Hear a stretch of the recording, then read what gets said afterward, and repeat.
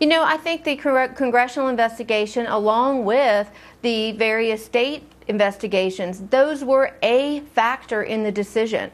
But make no mistake about it, you know, it was a bigger picture than that. There was a granting criteria as well as the controversies that were surrounding Planned Parenthood. And it's no secret, Megan, that, you know, Komen and other organizations that were funding Planned Parenthood had been under pressure for some years, long before my time.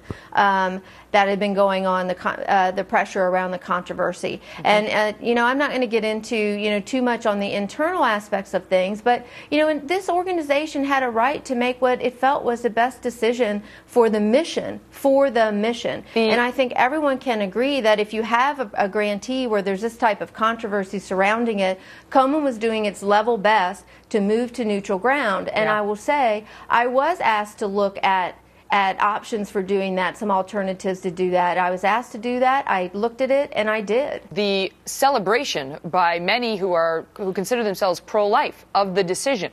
Have you heard from those people in the wake of your decision today and in the wake of the news that broke last week?